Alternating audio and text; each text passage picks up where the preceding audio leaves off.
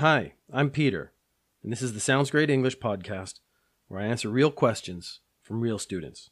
A student asked me what's the difference between opponent and enemy. Now, these two words are very similar. They're very close, so it's easy to confuse them. When I play a game, the other person is my opponent. This isn't a bad thing. Probably I need someone to play the game with. And for most games, the opponent could even be my friend. That's the person I'm playing against. If you play tennis and you go with your friend is your opponent. They are playing against you. You're trying to win and they're trying to win, but you don't hate each other because you're both trying to play the game properly. I practice judo. The other people in my judo club are not my enemies. They're the partners I practice with. And I really appreciate them practicing with me.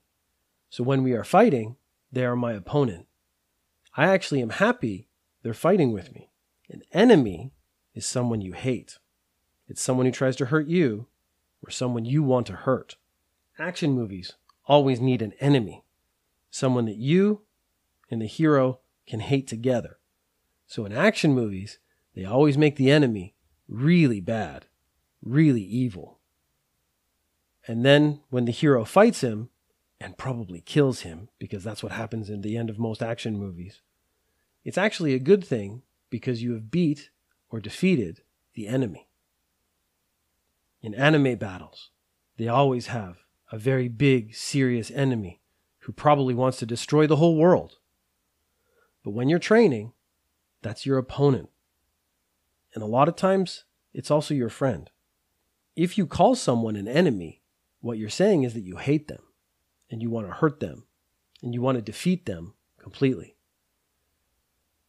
Opponent is just someone who works against you, but in a way, it's to help you get better.